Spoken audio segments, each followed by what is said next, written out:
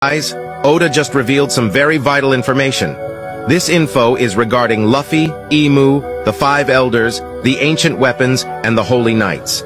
I know there are a lot of factors in play, but Oda has finally connected all the dots with the newest edition of St. Garling. First, we know that Luffy has the Gomu Gomu no Mai model Nika, so this means Luffy is the representation of the sun, and the sun brings light to the world and makes people happier.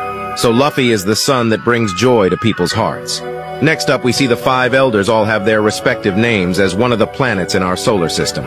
Shepherd Jupiter is Jupiter, Ethan Baron V Nusjuro is Venus, Topman Valkyrie is Mercury, Marcus Mars is Mars, and J Garcia Saturn is Saturn.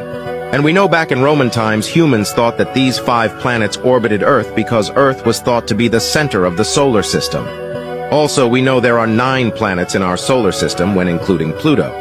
Now that we have 5 of the 9 out of the way, let's jump into the ancient weapons Uranus, Neptune, and Pluto, who all take on their Greek god names. One is the sky, the other is the ocean, and lastly the underworld. So that's 3 out of the final 4.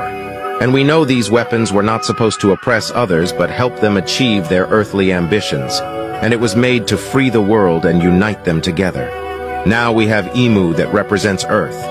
Emu, which represents the ego of man and obsession over Earth, fought for the possession of ancient weapons, and most importantly, the control over others. And let's not forget the moons of these planets, and who did Oda just introduce that has a head shaped like a crescent moon? That's right, Scient Fingerland Garling. This shows Oda has finally introduced all the main players and that they all are connected in a way.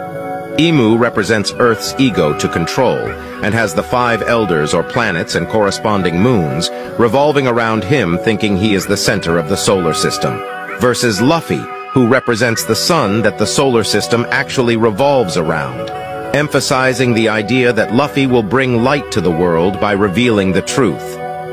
So what do you guys think of this theory? Is this just a coincidence, or do you think Oda meant to have all these things line up?